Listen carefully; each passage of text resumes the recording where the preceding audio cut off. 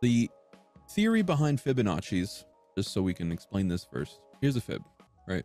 So the concept of Fibonacci's follows the concept of Dow theory. Dow theory states that in order for a market to move, there must be retracements in order to have healthy price moves. So it moves up, it comes down, it moves up, it comes down, it moves up, so on and so forth.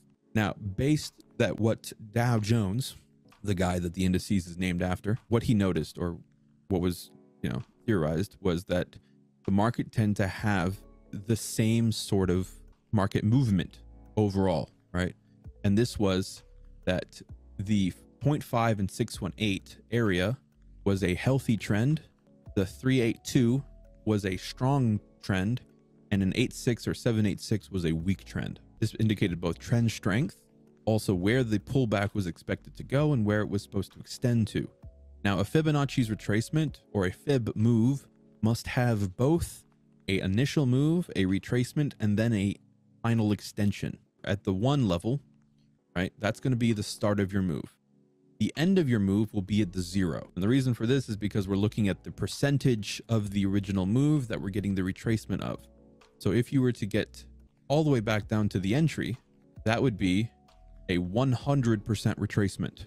You've traveled back 100% of the move up. That typically means you either have a reversal happening or you're in consolidation. That's what that will indicate. Now, your retracement will typically indicate how far the extension will go. Not always, but this is sort of a rule of thumb. If we have an initial move that pulls back to a 382 level, we're typically going to see that extend either to the 1618 or above, right? So typically this indicates a very strong trend, and you're typically going to see price take off. If you have price move back down to the 61 or the 50 area, this will typically mean you'll get an extension of about 100% back up to the 618 as well, or the 1.168. So if you get a move down here, you're typically going to move back up to the 618. And then also, if you get a retrace down to the 786 or the 86, which is a weak trend, you'll typically only see a push back up to the 27 before you see a retrace again. And then finally, as we indicated before, if you see a retrace below that, you will typically see consolidation or a reversal. So depending on where the retrace happens, we can sort of understand where the extension will go. Does that make sense? So based off this information, we know that we have to have an A, B, C, D. So the start of your move will always be your A, always. The end of the move, which is going to be at your 0 line, this will be the B of the move. So you typically always will have an A, B leg, which is the initial move. And then following that, you will get what's called the C retracement. So A, B, C. And we can start deleting these. They're just going to get in the way. So we have our A, B leg, which is your initial move, your C retracement. And then finally, that equates to your D extension, A, B, C, D, right? And the way fibs work is once you've reached the D extension and had a pullback, your next fib retracement will be the AB will become your CD leg. So what ends up happening is your A becomes your C, your B becomes your D, or your C becomes your A and your D becomes your B, right? Because from this move, you're going to have a pullback and an extension. So from here, your new pullback will be your C pullback, C retracement, and your D extension. And this will continue because you'll have a new fib here, right? This fib will come here, pull this one back, right? So you have a new fib that then gets hit. And then again, same thing happens from here. This will be our new fib and become an AB, boom, boom, boom, so on and so forth. This applies to any chart, whether it's the 1 hour, the 4 hour, the daily, the weekly, the monthly, the 5 minute, the 1 minute, does not matter. Now, obviously, the higher the time frame, the less noise you're going to get, right?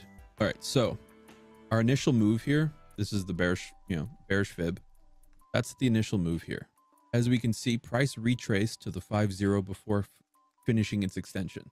And we can also see that all of these, none of them had a significant retracement. This only came back to a 3-2. Here's our final extension before we get a solid retrace. This comes back up to a 50. No, a pullback can be at 382 because that would indicate a strong trend. Now, this does have a little bit of subjectivity to it because you have to determine, depending on what time frame you are, what noise is and what noise isn't. For me, for example, some people will take this move and call this a retracement.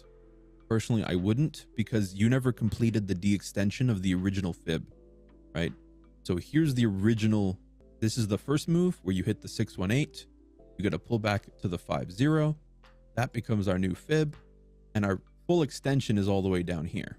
But this is still a significant enough retracement that a 2.7 extension is good enough, in my opinion. And then here we have the same thing. We have a retrace to the 50 and extension all the way down to the 2.7. Here's your fib all the way down. Boom. And then this is where the fib fails. So you had nice wave movement all the way down. Now, if you'd done this a little bit tighter, you could have and said this was the move with the retracement and potentially done another move. That's okay. This is probably a move on a 4 hour, but not for the daily, in my opinion. So the final fib you have is here all the way down, which then breaks the 100 level, which now indicates that you're in an uptrend. So from here, once we know that we're in an uptrend, we can start our fibs again from the bottom. So from the bottom here, we're going to start our first fib. That's here. That's the first move up. Here's the retracement. Retracement comes down to the 786. And our extension comes around 2.7 again. So new fib is here. And again, we have a retracement down to the 786, an extension that ends up all the way at the 618. But my guess is we're not going to see a complete retrace until we get much higher. It's fine. This just, you know, ran away. But there was no retrace until up here. But this is where you had your first pullback. And that's what we're looking at right now on the daily. So on the daily, this was just a huge rally with no pullbacks. Now, if we go and drop this down to a lower time frame, we'll probably see more, but that's essentially how you get your bullish, your bearish, and then your bullish fibs. Based off of each pullback, you make a new extension, a new AB, a new CD, etc. Now, you can do this. We can take this down to the 1 minute time frame. It works all the same. You're just going to get more noise. Here we go. So on the 1 minute, we're getting the same thing here. Here's our initial move down to here, and we get a retrace to a 618 and a full extension. So the next fib is going to be from here to here. Here we get 786, 86 retracement. So here's our next fib. Yeah, I'd say this is our first pullback, and you can see that this doesn't actually get filled until over here. So you got a bunch of little things, and then here's where your final push happens at the 618, the 50618. So there's your next fib, which comes down to here. Your next fib on the 1 minute is going to be this on your D extension, and this ends up getting broken. So you can then go back and start adding your bullish fibs, which then turns into consolidation and continues the downtrend. So then you can start again, so on and so forth, right? It works on the 1 minute, but you're going to notice like this fib is going to fail. And then your up fib, which you're going to get around here somewhere, I don't know where, right? Eventually is not going to extend, and it will fail as well. And then here, your down fib is because you're in an overall downtrend. This is the down fib that's going to start working again, where that's your new fib, retrace extension, so on and so forth. But Fibonacci's don't just, Fibonacci is not like this is how the market goes, that if you have a retracement, you have an extension.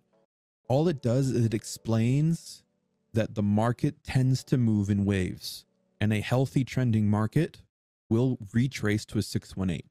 So you know that in a healthy trending market, this is what you're going to see. But if you enter into consolidation, fibs are useless, completely useless. They will never work because that's not what they're designed for. They're designed for a trending market because they explain how the market moves while it's trending. That's it. It doesn't do anything else. Fibs are a great tool, but fibs are not like if you get a retracement to the 618, it has to go to the extension. You can get a fib like this, for example. Let's just, for the sake of argument, I'm going to do this, right? Let's just say that this was the first move. All right, we're going to go like this, right? You can very much get a fib where you get the first extension, it pulls back, it enters into consolidation before the final extension happens, right? And this is not wrong, right? It's still an original pullback. And if you go up to the daily time frame, all that noise makes a lot more sense because it's within 4 hour, 1 hour, whatever it might be. Like, here you go, right? So now it makes a lot more sense on the 1 hour that this is the pullback and then the push. but on the 1 minute, it looks like an absolute mess, right? So things to understand about fibs. Understand that it's a general rule of thumb. It's not what will happen. It's just how it's understood to happen. So it's a good thing to keep in mind as you're watching the markets.